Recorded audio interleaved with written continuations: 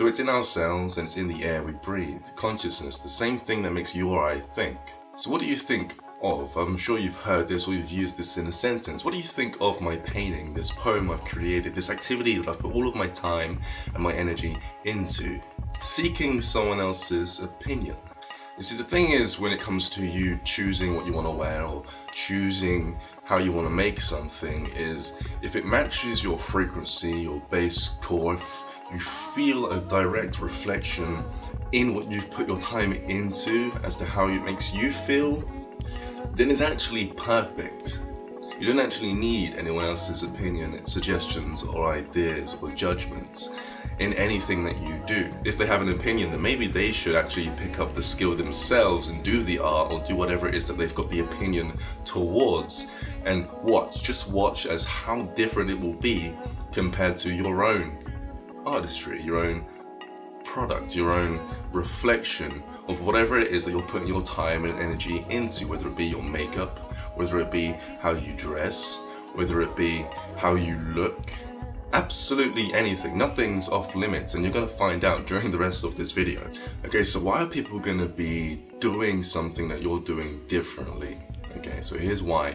Anything you do, create, or how you behave is going to be a direct reflection of your own energy output, your own consciousness, okay? Okay, so let's make an example. Did you know that two people can have the exact same experience and both look at it in different ways?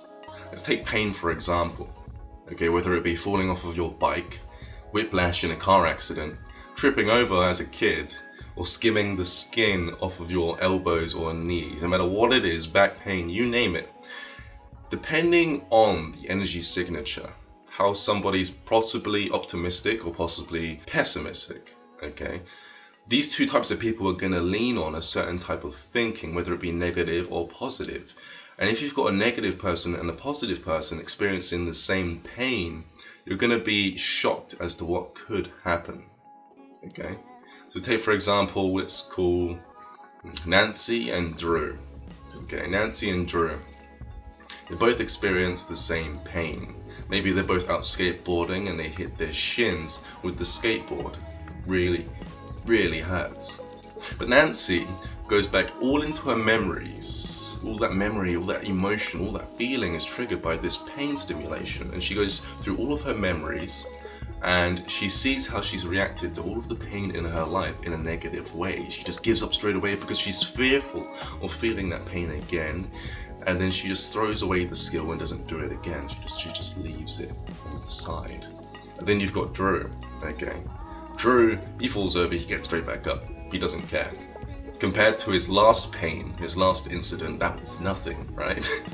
And he has memories of getting up after falling and failing and actually landing the trick the second time around.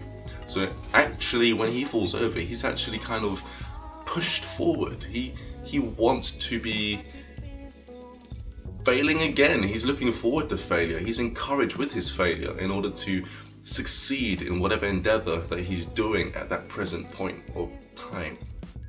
So Drew and Nancy, what happens next? What happens the next day? Well, Nancy gets up, she stares at a skateboard, she doesn't go on it. Drew, on the other hand, gets up. He hasn't even put it down yet. He stayed up the entire night practicing. He even stayed over his friend's house and took them out with him and started practicing, and now he can land that trick. Okay, so now based upon the experiences of somebody's past, they could use that as an energy signature, a way of being, an emotional state of being, which can deter them from doing something properly or can encourage them into making better judgments, better reasoning skills, and as to why to do something better the next time around. So people often lean towards their energy signature. Now people actually do the exact same thing when it comes to trying to figure out what they're seeing in their environment, okay? What they're seeing happen, play out in front of them. Say for example, a couple are having an argument right in front of them, right? Right in front of all these people, they're having an argument, they're fighting it out, they're going rounds, okay? They're shouting abuse and swearing and whatnot, but you can't 100% hear what they're saying and you don't know their background or their past. But there'll always be someone in the crowd that's trying to write the script. They're trying to figure out, based upon their own past experiences, as to why it is that she's swearing at him. Maybe they're cheating, whatnot. They're just going through everything they think they know. They think they know. Problem.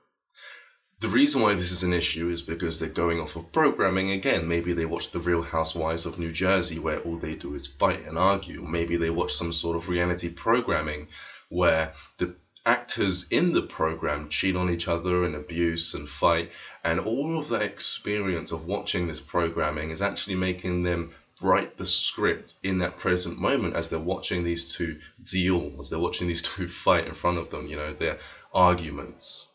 So straight off the bat, you're getting people watching these two arguments and they're writing the scripts, they're judging them, they're reinforcing their opinions and what they think based upon what they think they know off of what they've heard on TV and in third-person conversations. It can get really, really confusing. So when it comes to people's opinions and their judgments and what they think, it literally has nothing to do with you.